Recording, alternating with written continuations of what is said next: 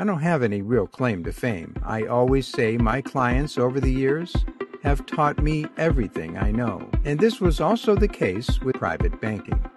One day I had a friend and retired client come in for an annual financial review. He brought a book with him. He said, "Vance, I've read this book. It's very interesting to me and it has a lot of your philosophy in it, but it does it differently. And it shows how to do it without any risk."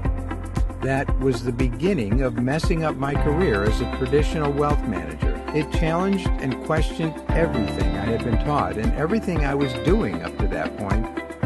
The book was called Becoming Your Own Banker by R. Nelson Nash. The more I read, the angrier I became.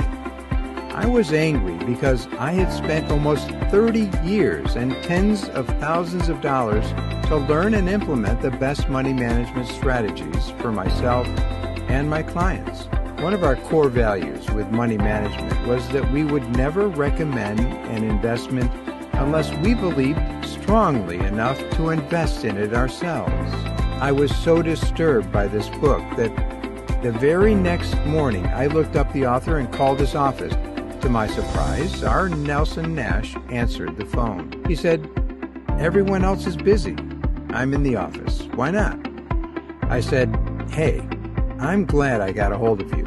I just read your book and I want you to know how angry and upset it made me." He chuckled and said, "Welcome to the club."